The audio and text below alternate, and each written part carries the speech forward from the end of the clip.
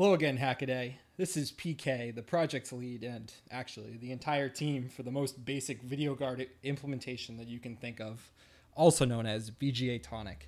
Now, everyone loves project updates, and you know I love pulling out the camera to make project updates. But I wanted to share something useful with you today. Useful, in the sense that you can take the code I've written, throw it on a CPLD, and do something useful and interesting with it.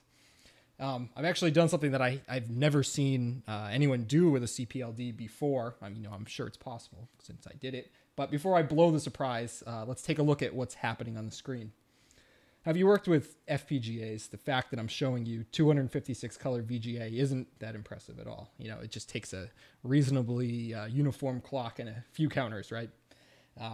Maybe you're mildly impressed that it's all running on a 64 macro cell CPLD, but the counter is only 20 flip-flops, and you only need about 10 more flip-flops for sync signals.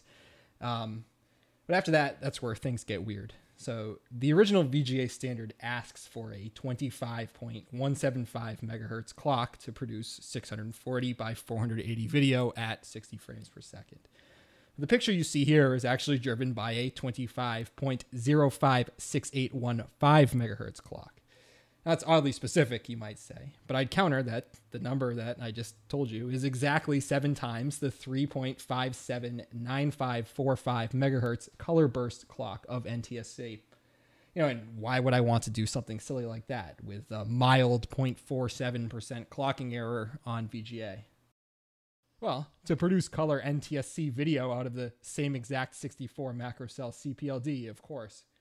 As far as I know, other than one project I saw for the Papilio 1 FPGA, there aren't many examples of color NTSC video from CPLDs and FPGAs in general, actually.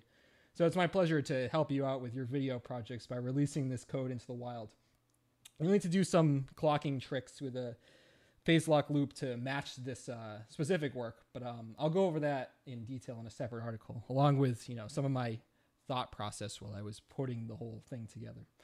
So here's my release for today: VGA and NTSC color test patterns in lightweight VHDL, synthesizable on a 64 macro cell Xilinx Cool Runner 2 CPLD. Grab the code, wire it up, build it, have fun, and any feedback you've got, send it over to me. Thanks a lot, and hope you follow along.